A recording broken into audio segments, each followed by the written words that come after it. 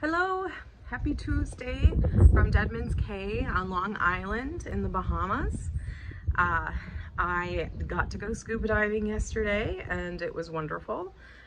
We went to a different hole and there was maybe a max depth of 40 feet, I think is what Kevin said.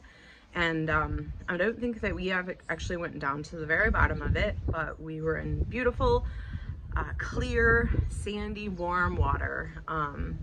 And it was very enjoyable at many points. Still working on things like neutral buoyancy and being able to control my body in the water, and then also using the flippers and breath control to assist with that.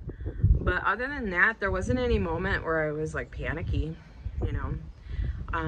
and today we're gonna go to Dean's Blue Hole and I'm excited to do some more scuba diving. So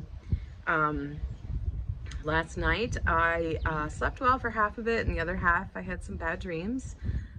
Had a couple of stressful things that have happened in my family. One is that my dad, who raised me, is in the hospital with a couple of brain aneurysms and strokes that happened right before I got on the plane to come here. And then also there are some riots and violence happening over the unfortunate death of a black man in my area where I live near Minneapolis, who was killed by police. And so people have started to riot there again. And there's it's always just kind of like something that could pull your attention away. And so I deleted Facebook from my phone. I'm not going to be paying attention to comments on there, and I want to really just pull into the moment. I know that the people I've left in the States are capable of taking care of themselves and have other support systems around them, especially my mother. And my dad's got my other brother, and I can let go. So I'm really trying to disconnect as much as possible. I am doing these videos, but probably won't pay too much attention to the comments until I'm done with my trip. And then I'll be thanking everyone who's been supporting me all along. So please don't feel like your comments are in vain. I just really need to separate myself from all of these other things going on that add to what my brain is, thinking about. And so this place is so calm and so quiet and just away from everything, and I really want to embrace that. So I'll do the videos because I think it's good for research purposes, for my own ability to see progress, and then also for my children to be able to see one day when they're old enough and ready.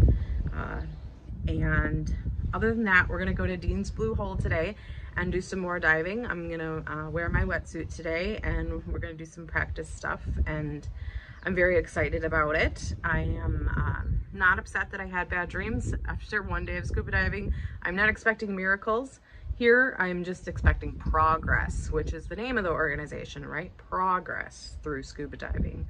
I'm very much enjoying the company of Kevin and Audrey. They are wonderful people, and I feel very blessed and honored to be just even invited into their beautiful home that they've created. And just the way that they've chosen to live their life and the values that they have and the things that they've allowed themselves to do, is incredible, and it's very admirable, and it's speaking to my soul, right? So it's like, okay, yeah, you can do whatever you put your mind to. You can live the life that you really want. You can follow your dreams. You can do that stuff. With kids, you got an extra factor you got to think about there, but they are just very inspiring to me. Very warm, very friendly, very caring, knowledgeable, supportive people. I couldn't be in better hands, and just really grateful for that. So looking forward to diving today, and I'm sure I'll do another video when I'm ready to do it, and I hope that everyone has a wonderful Tuesday. Goodbye.